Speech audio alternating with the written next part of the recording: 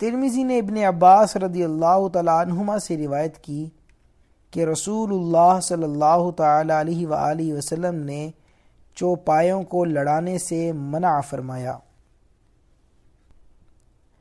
بازار نے انس رضی اللہ تعالیٰ عنہ سے روایت کی کہ رسول اللہ صلی اللہ تعالیٰ علیہ وآلہ وسلم نے فرمایا، دو آوازیں دنیا و آخرت میں ملعون ہیں، نغمے کے وقت باجے کی آواز اور مصیبت کے وقت رونے کی آواز۔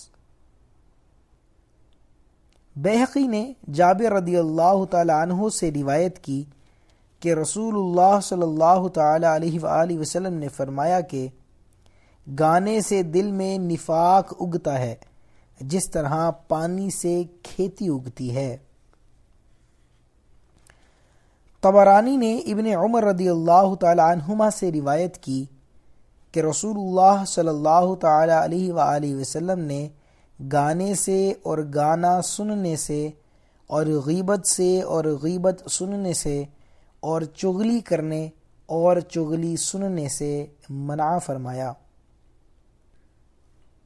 بہقی نے ابن عباس رضی اللہ تعالی عنہما سے روایت کی کہ رسول اللہ صلی اللہ تعالی علیہ وآلہ وسلم نے فرمایا کہ اللہ تعالی نے شراب اور جوا اور کوبا یعنی ڈھول حرام کیا اور فرمایا ہر نشے والی چیز حرام ہے۔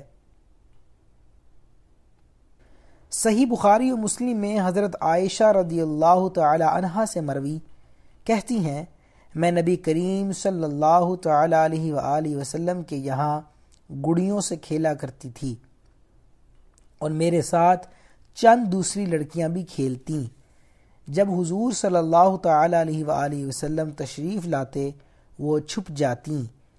حضور صلی اللہ تعالی علیہ وآلہ وسلم ان کو میرے پاس بھیج دیتے اور میرے پاس آ کر کھیلنے لگتیں۔ ابو داود نے حضرت عائشہ رضی اللہ تعالی عنہا سے روایت کی، کہتی ہیں کہ رسول اللہ صلی اللہ تعالی علیہ وآلہ وسلم غزوہ تبوک یا خیبر سے تشریف لائے اور ان کے طاق پر گڑیاں تھیں اور پردہ پڑا ہوا تھا۔ ہوا چلی اور پردے کا کنارہ ہٹ گیا۔ حضرت عائشہ رضی اللہ تعالی عنہا کی گڑیاں دکھائیں دیں۔ حضور صلی اللہ تعالی علیہ وآلہ وسلم نے فرمایا، عائشہ یہ کیا ہیں؟ عرض کی میری گڑیاں ہیں۔ ان گڑیوں کے درمیان میں کپڑے کا ایک گھوڑا تھا جس کے 2 بازو تھے۔ حضور صلی اللہ تعالی علیہ وآلہ وسلم نے اس گھوڑے کی طرف اشارہ کر کے فرمایا کہ گڑیوں کے بیچ میں یہ کیا ہے؟ عرض کی یہ گھوڑا ہے۔ ارشاد فرمایا، گھوڑے کے یہ کیا ہیں؟ عرض کی یہ گھوڑے کے بازو ہیں۔ ارشاد فرمایا، گھوڑے کے لیے بازو۔ حضرت عائشہ رضی اللہ تعالی عنہا نے عرض کی، کیا آپ نے نہیں سنا ہے کہ حضرت سلیمان علیہ السلام کے گھوڑوں کے بازو تھے؟ حضور صلی اللہ تعالی علیہ وآلہ وسلم نے سن کر تبسم فرمایا۔